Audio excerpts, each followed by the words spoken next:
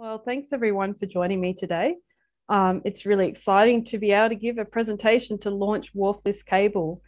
And firstly, although this is presented by me, I really want to acknowledge that a lot of people have made some significant contributions over the year to get this system up off the ground. And there are some few notable acknowledgements that we need to make. First and foremost, I really want to acknowledge Claire Carouge. She's been quite fundamental in wrangling the codes of these different systems together into what we have today. And we also have had valuable scientific contributions, particularly from the land surface modelling community based out at UNSW. And that includes Meng-Wan Mu, Martin Dakawa, Anna Okala, Mark Decker, Jatin Kala, and Andy Pittman. In terms of getting WARF and LIS, a huge shout out to Dave Mocker. He was quite instrumental in getting the first version of cable into this system along with Claire. And also want to acknowledge the LIS and new WARF teams out at NASA who have developed the LIS architecture. I'm going to preface this talk as well by saying there's going to be a fair bit of shameless self-promotion of my own research. This is a tool that I've been using on and off for the last 10 years. And it's really been quite fundamental for allowing me to do a lot of exciting research in the space of land-atmosphere interactions. And including a lot of that research in this talk is really some of the best ways to kind of showcase some of the utility of this modelling system. So hopefully I can toggle slides. Great. So the first place to start is, well, what is it?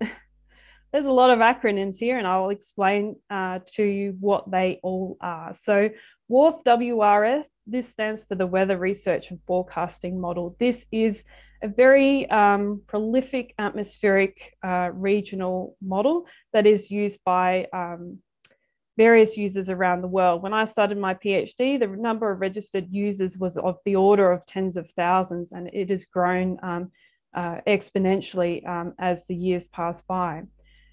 I do want to note that we're not using the standard version of WRF here. We're using NASA's unified version of WRF. And this means that there have been some enhancements to the model code that are really quite advantageous.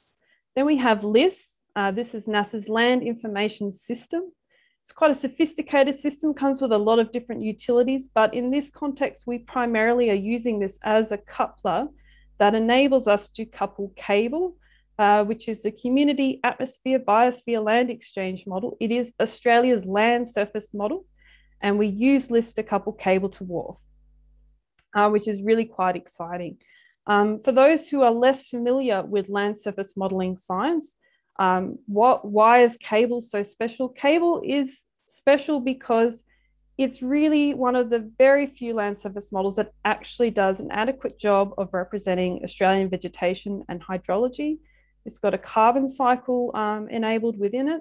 And over several years now, a lot of the land surface community in Australia have been developing this model extensively in terms of representing a number of different plant processes involving photosynthesis and stomatoconductance, soil evaporation, runoff, groundwater. The list is growing all the time, which is really exciting. And this schematic, it's very hard to, I guess, draw for you what this system looks like because it is really a hell of a lot of code. But essentially, you've got the cable land surface model, and then you've got new WRF. And LIS is the coupler that handles the exchange of all the quantities that new WRF requires from its land surface scheme and what cable requires in terms of atmospheric conditions from the atmospheric model. I do want to point out a really important feature of this modeling system, and that is that it has two run modes. So you can run it coupled to the atmosphere, and there are a number of applications where this is definitely what you want to be doing. But it also has the feature that you can just run the land surface model cable offline. And in doing this, you provide some meteorological forcing from your favorite reanalysis product, for example, and this allows you to run the land surface model offline very efficiently. So it's a lot faster than in the coupled mode. And there are circumstances where you really will want to be doing that. And for most people who will be running simulations with this model, ideally you're going to be using both of these modes. And that's because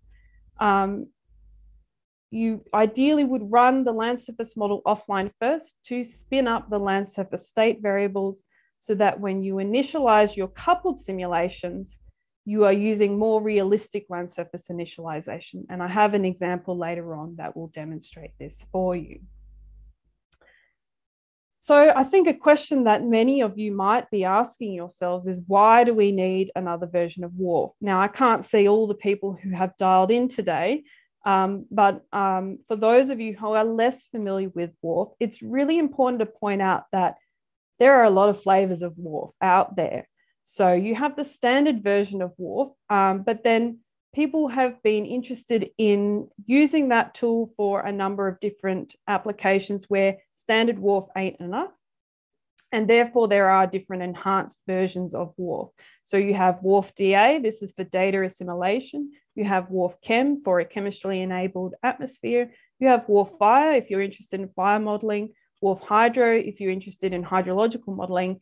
Now we've got something else, again, in terms of the WRF LIS side of things.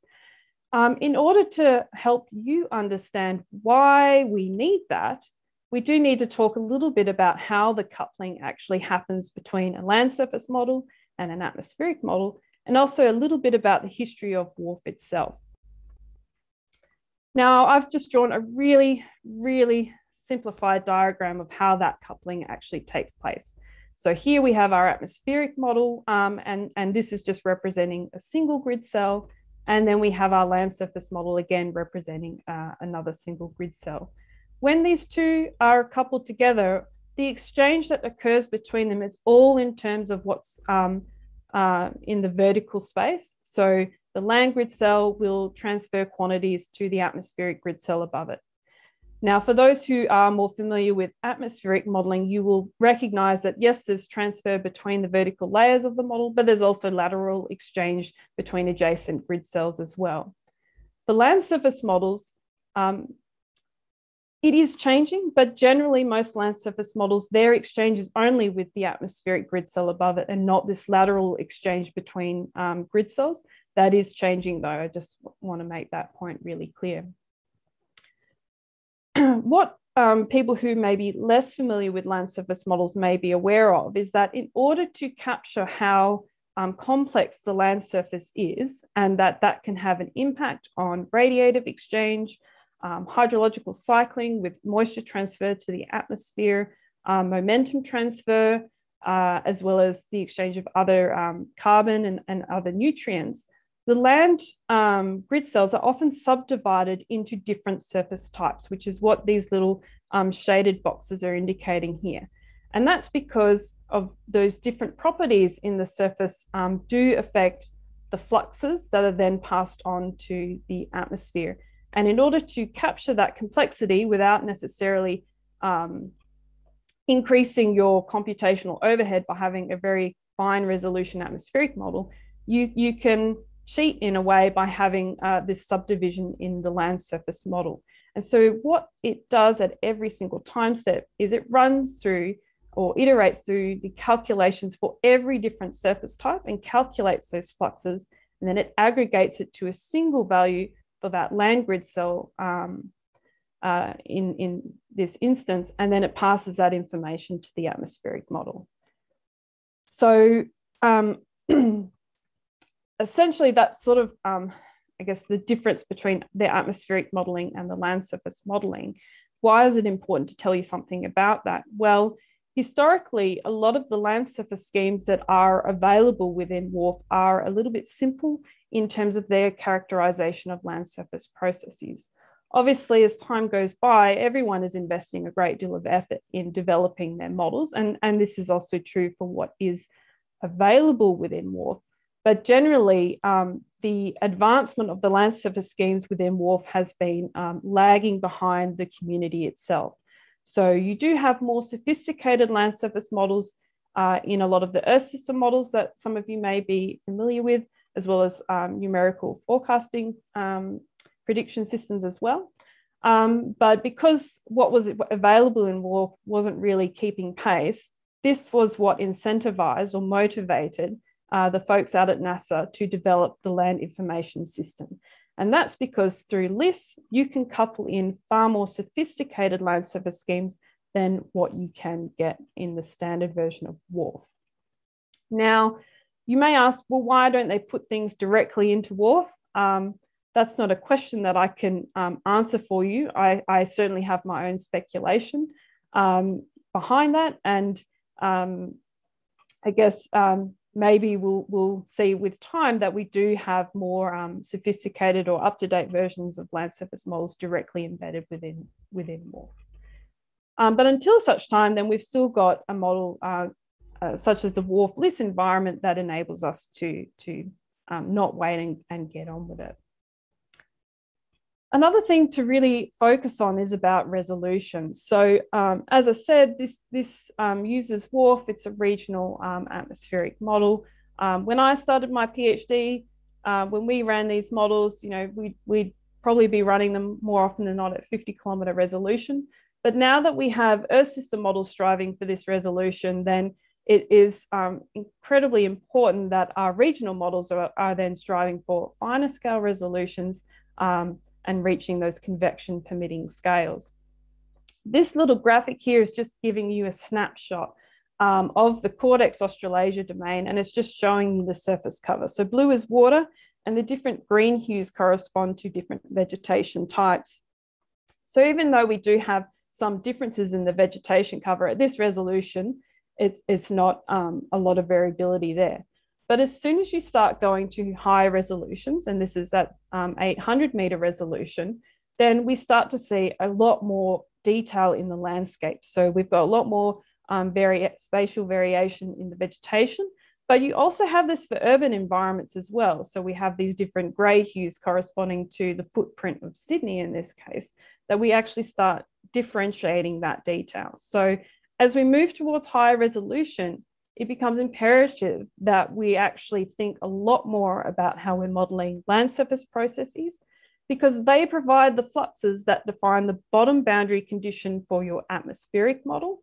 And that's really important in terms of how your boundary layer in the atmosphere develops and what that means for local weather phenomena. So here's the first bit of shameless self-promotion of Annette's research. Hooray. As I sort of already noted, there are different run modes with WRF LIS cable. You can run it offline with just the land surface model first, or you can run it coupled. You cannot do that with the standard version of WRF. You can only run the system as an entirely coupled system. Why does that matter? Well, normally when you are running a model such as WRF, you need to define what's happening at the boundaries of your domain in terms of large-scale atmospheric conditions, but you also provide boundary conditions in terms of surface conditions and initial conditions as well. For ocean bodies, then this is just sea surface temperatures. For the land surface, you usually are initializing state variables that include, say, the soil moisture and the soil temperature. Now, in the typical standard version of WRF, you would just grab all this data from your favorite reanalysis product, plug it in, start running your model, and you'd probably discard a certain amount of time at the beginning of the simulation as spin up. Now, spin up varies between different modeling systems. For the atmospheric models, these tend to spin up a lot faster than land surface models, and land surface models spin up faster than ocean models. I guess particularly if you're thinking about soil hydrology. If you're talking about carbon cycles, it's another story as well. But what this means, though, is that if you just take soil moisture data from a reanalysis product and you plug this into your land surface model, it's going to take some time to equilibrate. And generally, from our own experience in using this model system, that takes about 5 model years to run, which in a coupled environment can take a while and may not be the most efficient way to work. But with WRF LIS cable, we can run our land surface model offline first, and it is far more efficient and faster. And so in this study, which is the first paper out of my PhD, and I'm very proud of that, we actually assessed what impact that land surface initialization had on your skill. So if you just use standard reanalysis data at the initialization of your coupled simulations, you will find that you have poorer skill than if you had run your land surface model offline first and equilibrated that soil moisture within your land surface model. In general, in terms of what we would like to advise users is that at least do 5 years of offline spin up with the LIS cable environment first. If you're interested in including groundwater processes, longer is better. And when I'm talking about longer, I'm talking about, of the order of 30 years or so. And you might think 30 years, wow, 30 years is really quick to run, less than a day. That can vary, of course, depending upon the size of your domain and how many points you've actually got. So a lot of things about why you might want to consider using this model, and I will just recap that for you shortly, is that this enables us to use more sophisticated land surface models that include a carbon cycle as well than what you can get in the standard version of WRF. It has a very efficient spin up of the land surface states because you can run the land surface model offline so that when you are initializing your coupled forecasts or simulations, you are doing this by using more realistic land surface initialization. You cannot do that with the standard version of WRF. Something that I haven't really gone into detail yet, but I do have some examples later on, is that it's a lot easier to manipulate the land atmosphere coupling in this model system because the land surface model is separate from the atmospheric model. And so it's a lot easier to get to those routines in order to manipulate the coupling if that's something that you're interested in doing. Finally, although LIS, we're using this predominantly as a coupler to couple cable into WRF, there's a whole lot of added utility with this system that we have yet to explore. This includes the ability to do parameter optimization, which is advantageous for calibration of land surface parameters. There's data assimilation. A lot of people are already doing that with GRACE data, for example, and many other things. And really those tools, they're sort of there at the periphery, and it's more a matter of if people feel that they need that additional utility, that they should get in touch and have a chat with us. So hopefully now I've convinced all of you that this is a model you might want to start using in your own research. And so the next logical thing is, where do I get the code from, and give it to me now? So it is worth pointing out that there are 3 different systems that we're talking about. WRF is generally open source, but we're using NASA's unified version of WRF. Cable is a community-based model. You do need to sign a license agreement in order to access cable code. But LIS, and I guess this is also paired with new WRF, is developed by NASA and it is under license. So CLEX has an agreement, a long-standing agreement with NASA to use the LIS system. And therefore, as a consequence, we can't just hand out the code to anyone. There are some rules in place about being affiliated with CLEX in order to access those codes. If you want the codes, or you want to know whether you are eligible to access them, my advice would be that you should reach out to the CMS team and send us an email to our help desk, and we can then start the conversation from there. And we don't just give you model code. We have invested a great deal of effort to create a suite of tools that enable you ease of use in terms of setting up the model, setting up your configurations, and just get on with the job and start doing your science. So we have 2 main Bitbucket repositories. One of them contains Python codes. These are codes that help sort of set up all the necessary steps for actually running this system.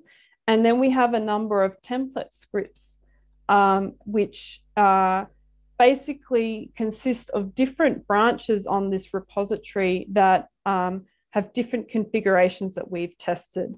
And I'm not sure how easy this is for you to see, but you will see that we have a list of different branches here. And these all cover the Cortex Australasian domain that I've showed in a figure earlier, but at different resolutions.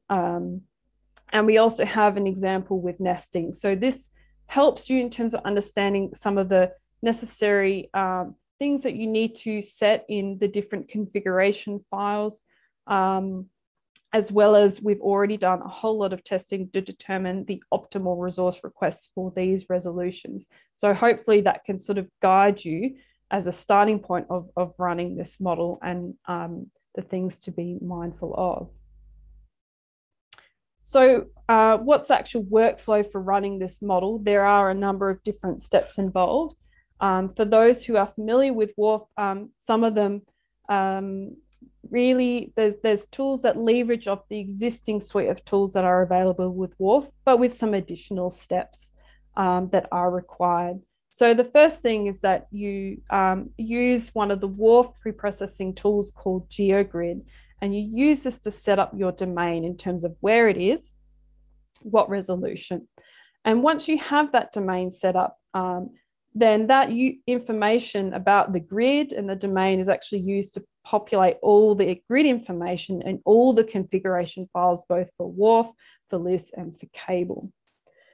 So the next step is that we need to prepare all the necessary inputs for the land surface scheme cable. And NASA has developed a tool that does this in a manner that's fairly seamless. And it's called LDT, the land data tool. It's a pre-processing system that will then interpolate all the parameter data sets that your land surface model requires onto the grid that you're running. What I find really nice about this is that it provides you with some provenance information about how those inputs were created and where they were sourced from. And it's really important, I think, in this day and age, with being transparent about how we are creating our simulations, that we have good record of how we actually create all the necessary inputs. And this is a very fast step to run of the matter of on the scale of minutes. The next step is to run LIS cable offline. And here, as I've said earlier, the recommendation is at least 5 model years, and the templates are set up to do the 5 years. If you're interested in including groundwater, I would really encourage you to increase that timeline. And from a computational point of view, this is really cheap to run. And it's up to you as to how frequently you want to save those outputs to check how well the spin up is doing. Alternatively, if you are a land surface modeler and you just want to just work in the cable world itself, have at it, and you can stop there. But really the utility of this whole system is that you can transition seamlessly to the coupled environment. So let's keep going. Once you've run your spin up, you then need to run LDT again. And the reason for this is that it takes the final outputs from your offline simulation to create the initial condition files that WRF is going to require in order for the coupled system to run. Again, this is a very fast step to implement. Next, then we start, we need to create the boundary condition files and initial condition files that WRF requires to run. And here we leverage off the existing tools that are already provided by the WRF pre-processing system. And again, this is a fairly straightforward step that many WRF users would be quite familiar with doing. And once you've done that, then you can continue through to running your coupled simulations. And hopefully, you have every success in doing that. Now, I know that that's a lot of information to take in, but I've invested a great deal of time over the last month in creating some documentation for this model system so that users, you've got a really good source of information about what you need to do, all the steps along the way. You don't have to memorize what I've just told you. We've got some documentation on our Bitbucket repositories that we are regularly maintaining and keeping up to date. And as part of that, we've started creating a page about some good practice when you're running this model and some known issues. This is a page on the wiki that we are regularly updating as issues emerge.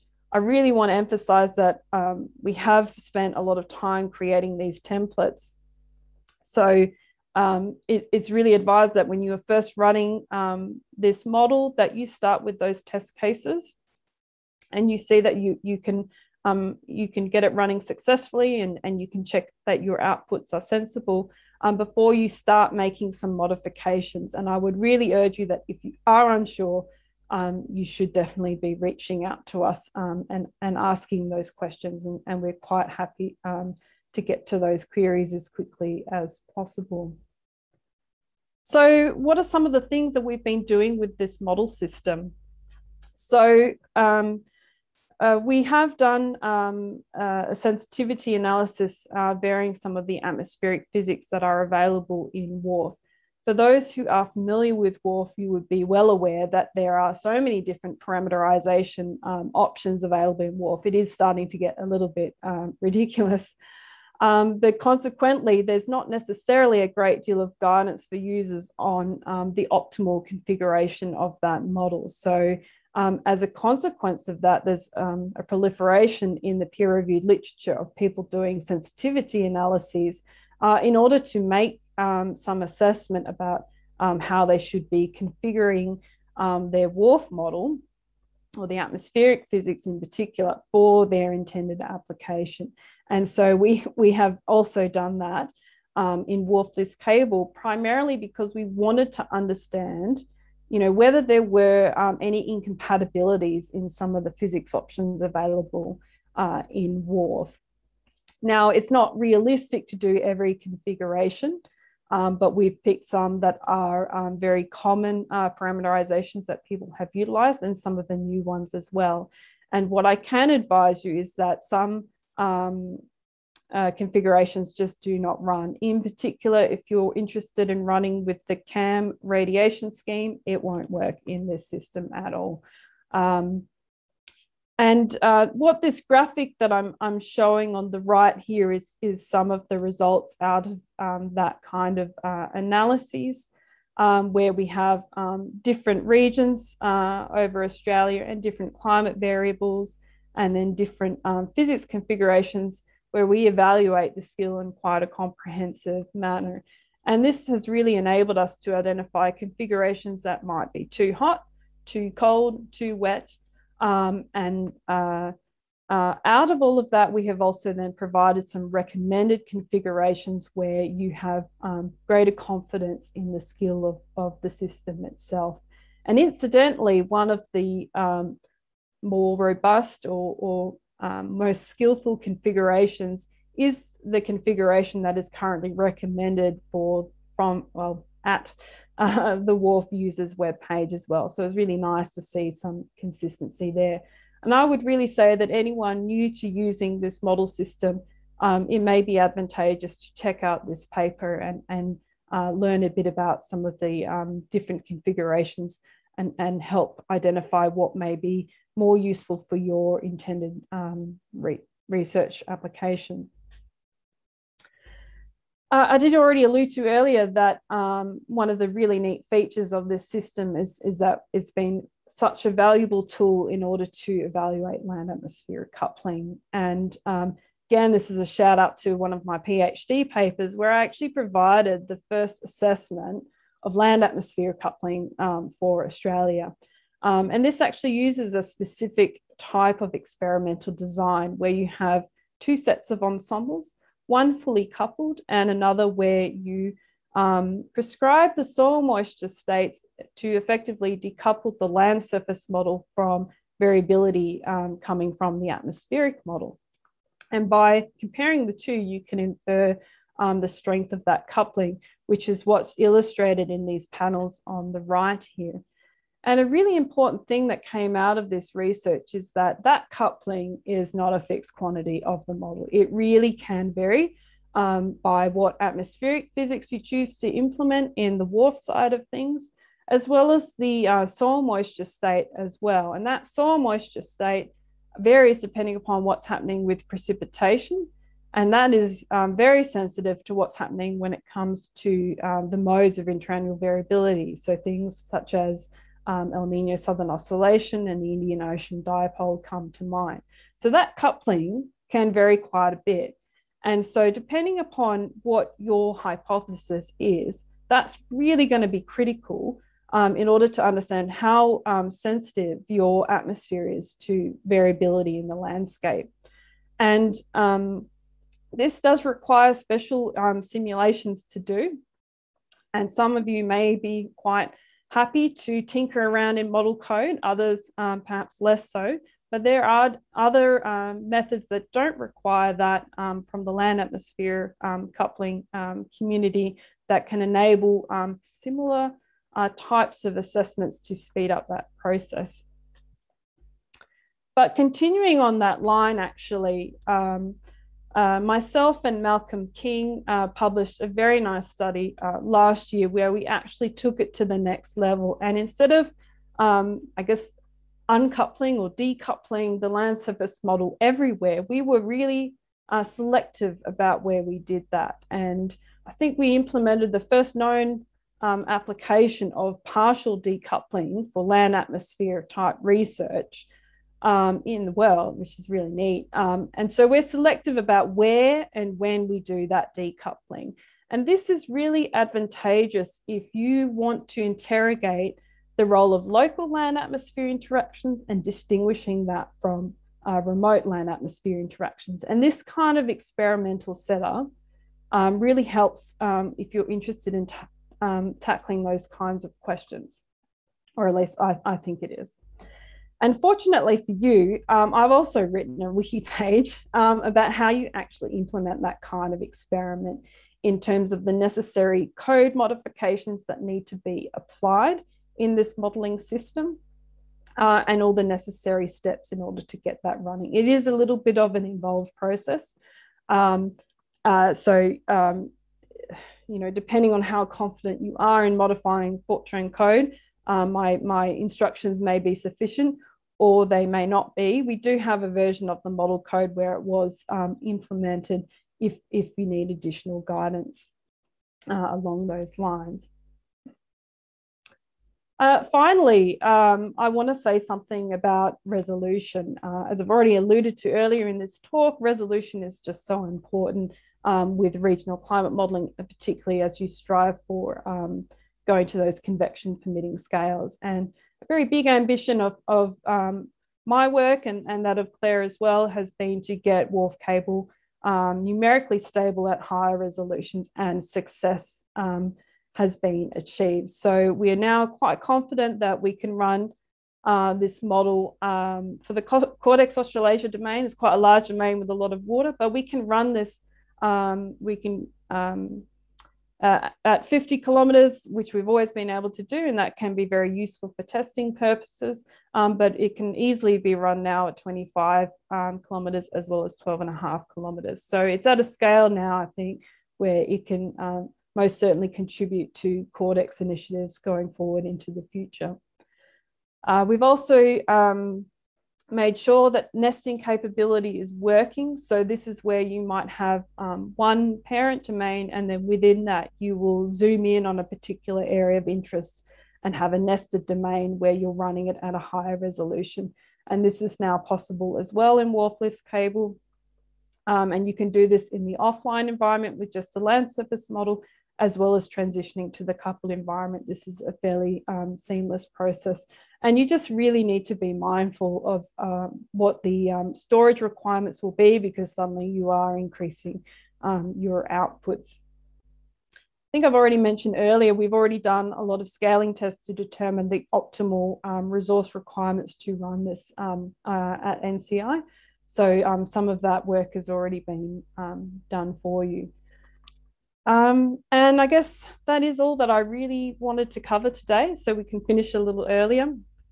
I know that this has been quite a high-level talk, but I would really urge people that if you're interested in learning more about this model, the first port of call is to send your queries to the CMS help desk, and we can sort of go from there in terms of giving you access to the model code and all the repositories that we've created for the tools in order to set up and run the model, and also for doing some very basic evaluations as well. And I think with that, I'll happily hit pause and take any questions that you may have.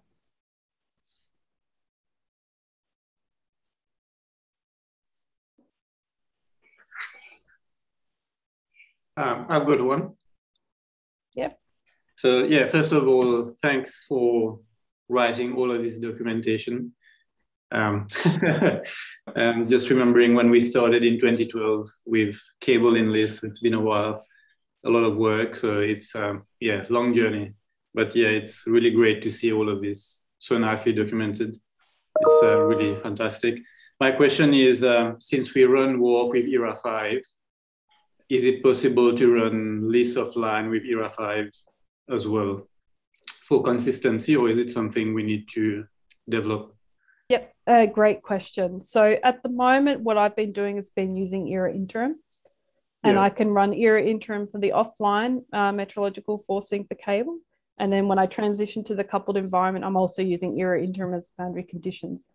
We do already have in the CMS team tools for using, I guess, getting ERA 5 into the format for WARF. And so from the coupled side of things, yes. If you want to use then ERA 5 for the offline, we do need to add that as a new metrological forcing within WARF-less cable. It's not impossible to do, and it's more a matter of there have been other priorities this year, so we haven't gotten there yet. Cool. Nice. Sorry if I missed this earlier, but do you know what version of WARF, new WARF, this new WARF is based on? I think it's 3.9.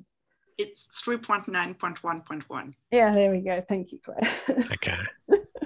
Are we aware of plans to transition to 4? So I know that the NASA team has a newer version of New WARF, but because we were getting the coupling with cable working, we didn't upgrade.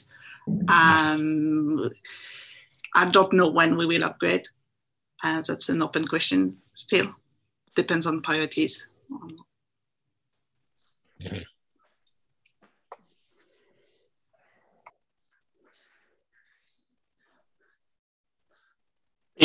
It's probably worth me saying that Jason and Jatin, if those are important to you, you should send a request to the address on the screen so we don't forget. Whether it can be done or not is different, but it would be good to flag it. Yes, thank you, Andy. I wanted to say, yes, for the moment, although we try to test a few things, there are so many features and options and for things and everything that can be tested. If you are interested in this system and you would like to run it in a specific way, please let us know, because it will help us prioritize what we do and how we develop things after. So yeah, I'm keen to run some simulations around crop parameters, which should not really require modifications to the code, but I'd like to, I think it might make a lot of sense if we can come up with some common control simulations that many people can use, so to avoid different. Yeah, so I'm happy to chat with anyone who's planning to run soon.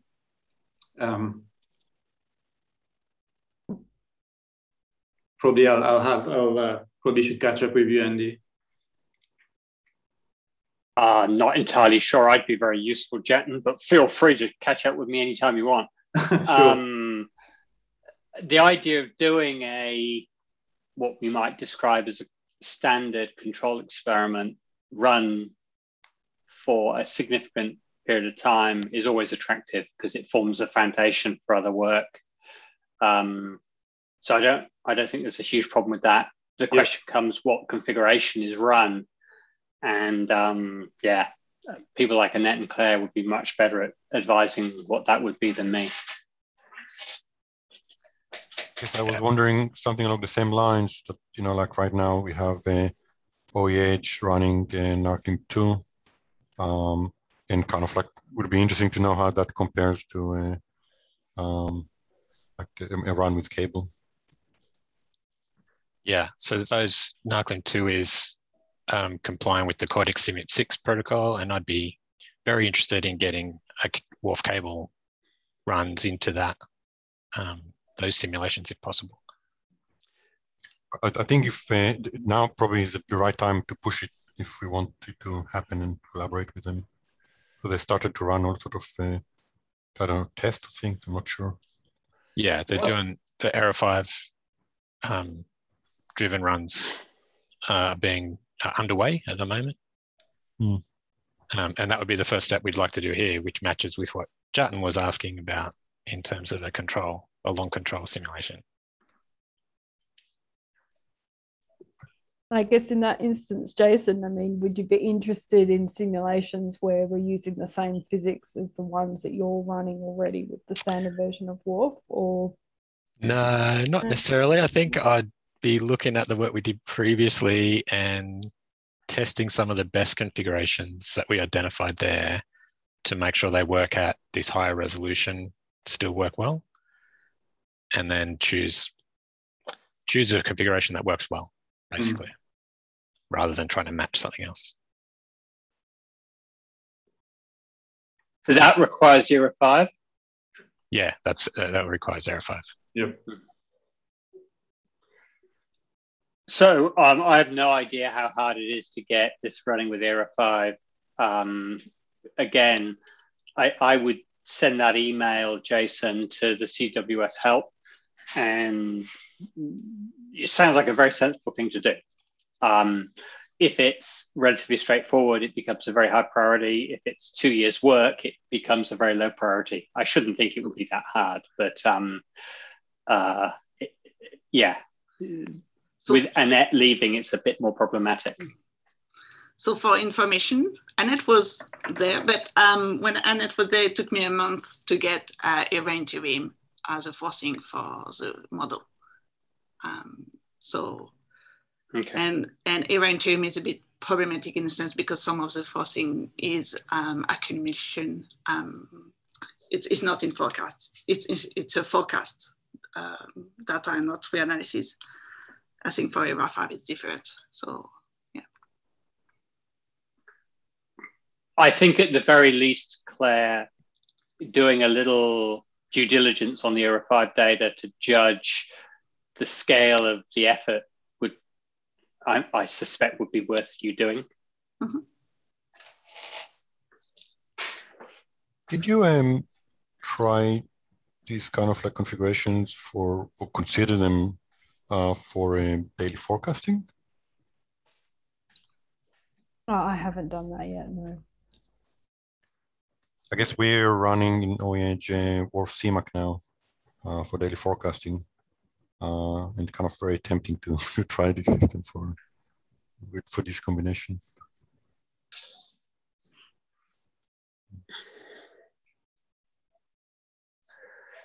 Yeah, hard to say because I haven't done it, so I don't know how easy it is.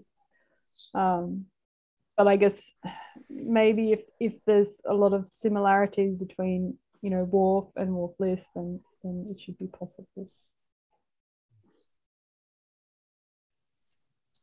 So I'll echo Jatin's comments earlier about the documentation. I really appreciate the effort put into the documentation. Just had a quick look to try and connect to it through the CMS wiki and couldn't find connection to any of that documentation from the CMS wiki. So that's my next task, right? Update the CMS wiki and do that really quickly to point you in the right direction. I guess I've already said because it's under license, this model, we just need to be mindful about sticking stuff on the CMS wiki page. And therefore it's still okay to email us And we'll email you all those different links. And I'm happy to do that for you as well, Jason, if you want to be able to see it. That would be nice. Thanks. Yeah, no. But yeah, we could add the link to the documentation. It's always, we're being too cautious. We tend to forget sometimes what we can put a link to or not. So yeah, and yeah, I mean, I think it would be fine with the crowd today, but I just want to say, also it's under license, the license terms are very, very generic. Like I think anyone who works in any of the universities of the center, or anyone who works at CSRO or at the bureau can use it. So, you know, it's like very broad, but it still means we can't make it completely public. So yeah, most people here, everyone here would be, I think, able to use it without too much problem. So I think it would be very valuable if we did like a codex style ERA 5 simulation, similar to what's already happening. My question is, do we have the compute resources and storage resources, I guess under your project, Andy, to run that is a question. I think codex to domain is, is 15 kilometers, right, Jason, for the whole of Australia? Well, I would like to be at the high end of the range that they give, and I think that the high end was 12 kilometers, 12.5 kilometer. Yeah. Okay, yeah. Yeah, I think it's always the case. The resources are available if the project is highly prioritized. The question is how high a priority it is to run a Cordex run with this model configuration, and that is a different question. But the resources can be made available if the case is very strong. I mean, I'm thinking about NARCLIM, like if this has any chance to going into NARCLIM, now it's the time, which kind of make it urgent. Yeah, but the problem is, David, that Annette's leaving. There's a finite scale of human resources. It needs to use ERA 5, and it's not ready to use ERA 5. And NARCLIM has no relationship with CLEX. So what we do on a best capability and all endeavor. But yeah, if it's urgent and we can't meet those deadlines, c'est la vie. Unless Claire can be cloned or Annette retained. Either of those options works for me. So, but I think the ERA 5 issue is only for running offline, right? Running coupled with ERA 5 should not matter. Yes. Yeah, that's correct, right? So it's only, I think no one will put us in jail if we run the offline part with ERA interim and couple with ERA 5. I don't think it's a huge problem. Okay. Yeah. No, possibly though, only because there's a big difference in the resolution between those. So if ERA interims at 0.75 and ERA 5 is at 0.25. Oh yeah. Okay. That might be. I mean, you can run the 12 kilometer with ERA interim, but I think you're being, a bit ambitious maybe then, like in terms of the ratios between the forcing data and what you're running the model at. It does run, because I've obviously done that in this testing, but just to be mindful of that. Well, the alternate is what's being done in other systems where you don't have that offline spin-up capability, which is just we just run a coupled model, and the first year we just treat as spin-up, and then we use the years after that, right? And that's what the other runs are doing. We could just replicate that. Or we think that we actually do get a benefit if we do a spin-up, even if it's with ERA interim, compared to just doing the coupled run for 1 year spin-up.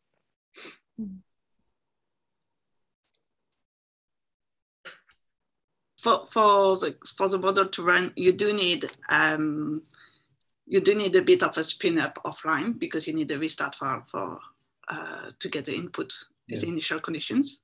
So you may as well just run a real spin up than just a fake 1 month spin up. It will not be much more costly. So yeah, I think Annette's comment was more about when forcing WRF with ERA 5. If your WRF domain is at 12 kilometers and ERA 5 is at, I forgot how much, 0.25, whether that's a right forcing for your body. That's okay. Using ERA 5 is okay, I think.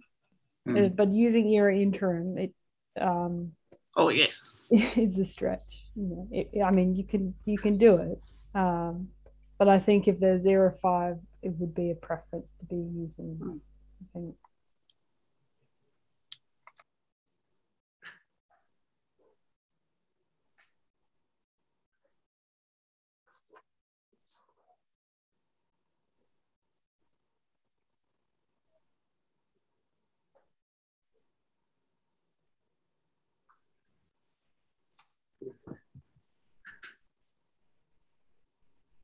It sounds like we've come to time. Did anyone have any last questions, or you all want me to spam you with documentation? I sent you an email, Annette. I don't think there's any problem putting the documentation on the wiki. Okay, cool. I think there's a problem making lists freely available on the wiki, but the documentation, unless there's some clever way via the documentation that someone can get hold of lists, I don't see there's any risk. Cool. So Andy, I just had a look at the NASA website, and the LIS code is actually completely open source. It's the new WRF, which I believe requires an actual proper licensing. Yeah. Whatever. I just think the documentation is no risk making it open. No, it was just another site, but yeah, it's all right.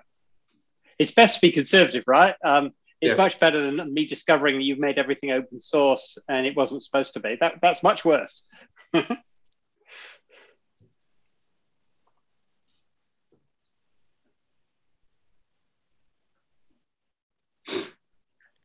All right, so the most important thing here is anybody who has demands on this to drop email to that email address, specifying that request so Claire can prioritize. We do have new postdocs coming, and some of these tasks could be a nice spin-up task for the new postdocs, perhaps, depending on the postdoc. So just bear that in mind in terms of running the model, not the model development side, of course.